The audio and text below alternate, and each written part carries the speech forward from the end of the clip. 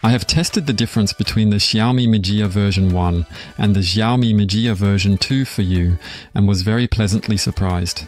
While the initial iteration of this air pump was extremely slow and it took an eternity to inflate a car tire, the new version 2 is twice as fast. At this point, I have to mention that there are 3 versions of it, the 1, the 1S and the 2. The 1S is often sold as the 2.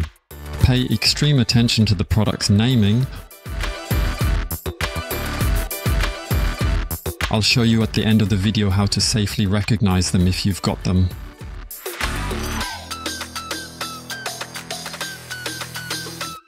Version 2 has now inflated my relatively large tire with 205/55 R16 by 0.1 bars in 24 seconds. Now let's compare how long the first version takes for that.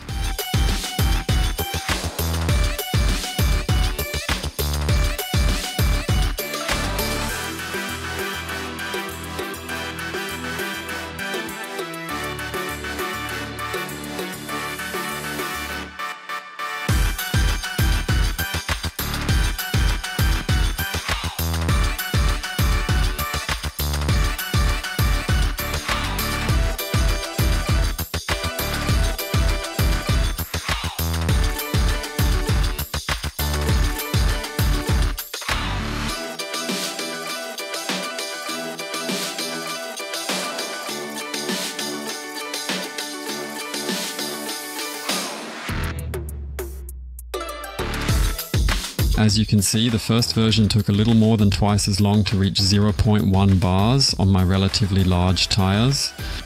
This does not mean that the new version 2 is now super fast, but now you can definitely check the air pressure of all tires at home and correct it if necessary. Very practical, as you don't have to drive to the gas station first anymore. How can you distinguish the versions from each other? The Xiaomi Mijia 1 has a display with a bar display of numbers and a red ring around the hose.